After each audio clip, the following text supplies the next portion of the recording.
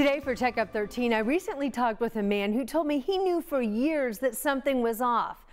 Well, he was right. And now he encourages you to learn from him and act a whole lot sooner. I knew years before I reacted. I'd been having the symptoms for easily 6-7 years. Tim Battles knew there was a problem. Didn't need a medical degree to realize normal people don't have blood in their stool, you know, on a constant, continuous basis. He was 52 when he finally went to see a GI specialist, Dr. Mohammed Yosef at Ascension St. Vincent. He says the colonoscopy screening for colon cancer is often avoided. Among the patients that need to be screened, out of 3 people, 1 person has never been screened.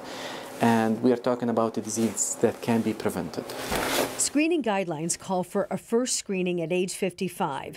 The goal is to detect and remove polyps before they potentially become cancer. During Battles screening, doctors detected a malignant mass. It was staged as a stage 3B, which is a stage where the cancer is locally invasive and involving some of the lymph nodes. But once I found out, I thought it would be a bigger deal than what it was.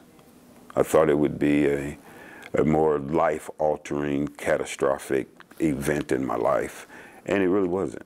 Battles had surgery and chemotherapy and responded well. Now he wants you to learn from him. Knowledge is power. Like I said, it's okay. Go get it checked. Go get it done, and then you'll know. And there are a couple of ways you can do that through Checkup 13 with Ascension St. Vincent.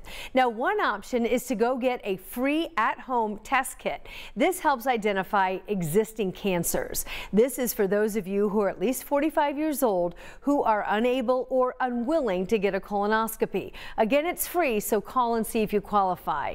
Keep in mind, the gold standard screening is the colonoscopy. It's available at these locations and it's billable to your insurance. This screening can detect a cancer or even polyps that have the potential to become cancer. So reach out to request a kit or an appointment. What you do is you call the hotline or register online through our link at WTHR.com. Make sure you do that before midnight tonight. I'm Anne Marie Tiernan, and thank you for making your health a priority.